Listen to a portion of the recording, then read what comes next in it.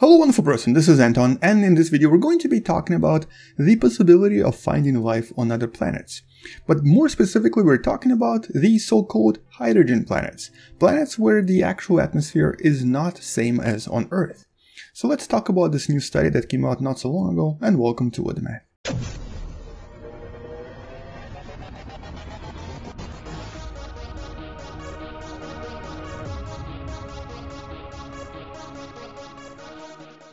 Okay, so today we know that life does not need oxygen to survive. As a matter of fact, life on Earth started when there was practically no oxygen on the planet at all. And even though the earliest Earth probably looked something like this, it didn't really take long for Earth to look slightly different. And we know all of this because we've discovered some of the most ancient life on Earth right here in Australia. These fossils that are practically several billion years old suggest to us that life back then was very different, and the atmosphere of Earth was also very different as well. As a matter of fact, if we actually look at the history of our planet from the geological perspective, today we know, for example, that up until about 2.3 billion years ago, most of the atmosphere on our planet Earth was actually not really rich in oxygen, so most of life on Earth had to rely on something completely different, most likely CO2 and possibly even hydrogen. Then about 2.3 billion years ago, the event known as Great Oxygenation Event completely transformed the atmosphere of our planet, turning it into the world we know today. At the same time, this is probably the first time that the Earth actually turned into so-called ice ball Earth, and all of this was because the CO2 levels fell dramatically, oxygen was pretty much everywhere, and the planet was suddenly very cold. But the life on Earth did start when the Earth itself did not have oxygen and most of the atmosphere was entirely different. And a lot of these ancient bacteria even today proliferate in areas where there is no oxygen, like for example, inside of you and me. Basically, in our guts there is quite a lot of bacteria that survive quite well without any oxygen. So this is something we know for a fact. And so this is exactly why the scientists behind this paper decided to conduct the experiment and find out if the modern life, basically bacteria that we currently have today, would be able to survive in more extreme conditions with atmosphere entirely different from the atmosphere of Earth today.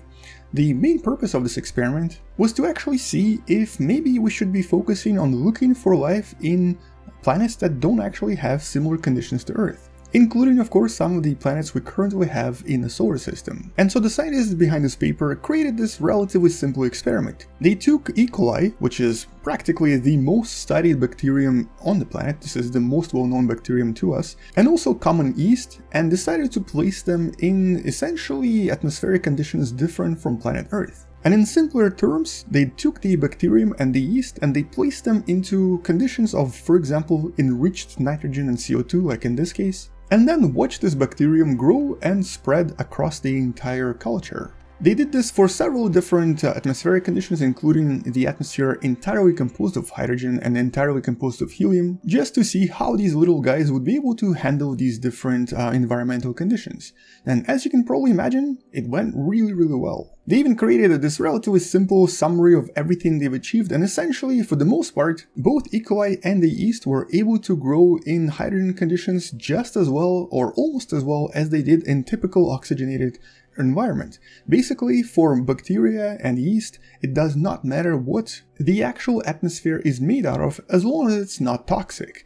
And since hydrogen, nitrogen, CO2 and helium are not toxic gases, all of the bacteria were totally fine living in these conditions, also meaning that as long as you give them enough food and as long as you provide nutrition for them, they'll be able to survive around any planet in any atmospheric conditions out there. And although this is definitely not a surprising discovery, what is surprising here is how well the bacterium and the yeast were able to grow in these very foreign conditions, and what all of this means for the discovery of alien life somewhere out there.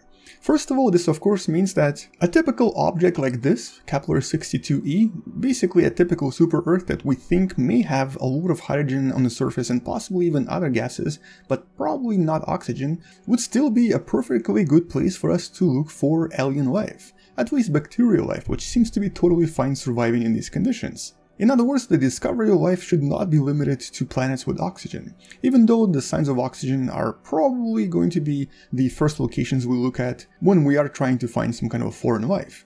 But what's even more exciting about this discovery is that we could probably find life similar to life on early Earth, and obviously life similar to the ones you find inside of us, around objects that are not so foreign to our solar system. Basically, we're talking about objects in our solar system. Which objects do you know that have a lot of hydrogen in them? And what objects can you think of that may have displayed signs of potential unexplained phenomena when it comes to life? And one of them is actually right there. This is, of course, Saturn.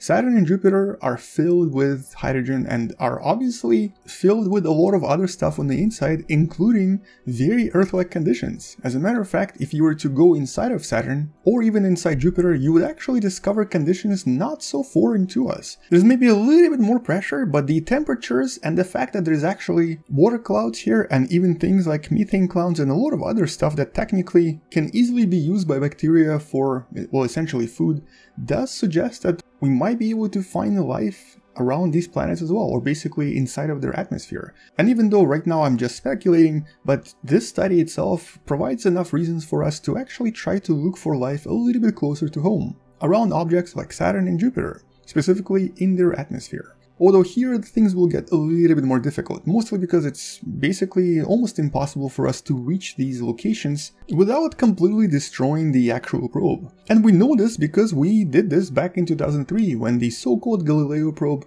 after about 14 years in space, ended its mission by essentially entering the upper atmosphere of Jupiter while being completely destroyed by the, well, combination of high speed, re-entry speed, and also very thick atmosphere of the planet.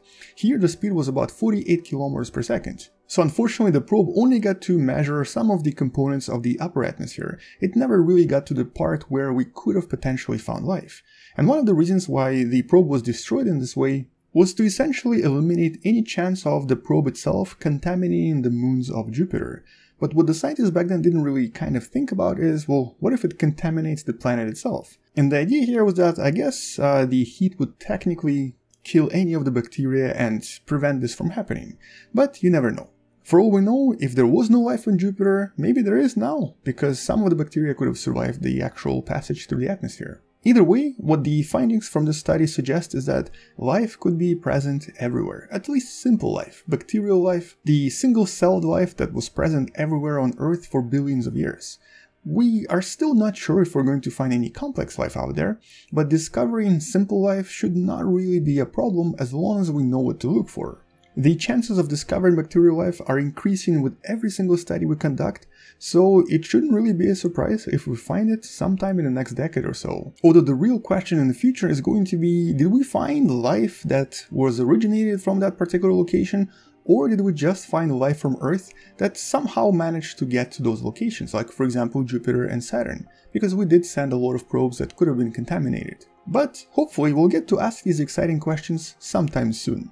It's been quite a while since we discovered something really amazing about various planets in our solar system, and hopefully we do discover something incredible about them in not so distant future, which will give us more reasons to come back both to Saturn and Jupiter and to possibly even create a colony somewhere around them. And hopefully this location is going to be my favorite moon, Titan. But anyway, we'll talk more about discoveries coming from Titan and other similar moons in one of the future videos, but for now that's really it. It's a pretty exciting study. It does mean that life survives in other atmospheres quite easily, and it does suggest that life could be hiding right in front of our noses around Jupiter and Saturn as well. We just have to look a little bit harder. For now, that's all I wanted to mention. Subscribe if you still haven't, share this with someone who loves learning about space and sciences, and come back tomorrow to learn something you may have not known before.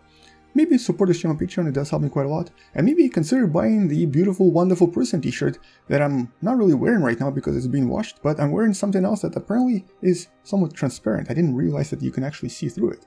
Anyway, the beautiful wonderful person t-shirt is available in the description below as well. On that note, thank you for watching, I'll see you tomorrow, space out, and as always, bye bye.